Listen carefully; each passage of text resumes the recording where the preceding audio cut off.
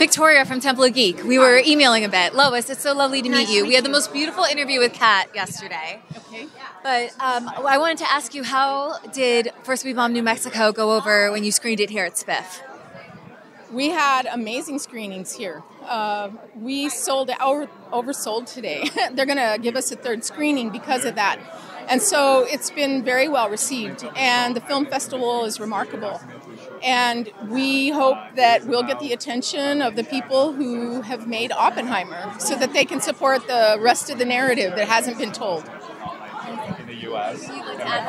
No, it's just there was so much energy in the audience, and as we were walking in, there were all these people saying, "Please, can we get in? Can we get in?" They were oversold, and we just felt a lot of support. Amazing. And what is so important about everyone? Why should everyone go? I know why. I'm a huge supporter of this film. I'm going to talk to Kat about distribution. What is so important and immediate and urgent about First We Bomb New Mexico? Well, I think people need to understand that there have been historical injustices in our country that have never been addressed.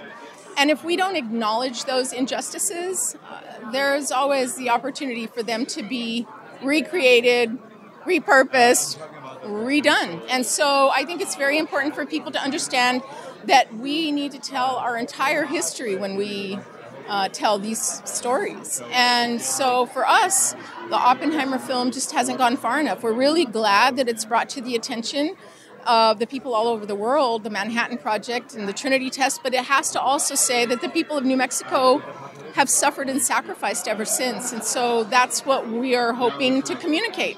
We're hoping people understand and know that. What was the question? Well, I would love to ask you, how does it feel being a female director, having your film be oversold at a festival like SBIFF? Well, it's extraordinary. I don't know if it matters that I'm a female director or a male director. I wouldn't know. But to get in the spotlight of SBIFF is helping to launch our film so it's seen in a much wider audience. And that's what we need. Thank you ladies, so much. Such a pleasure meeting y'all.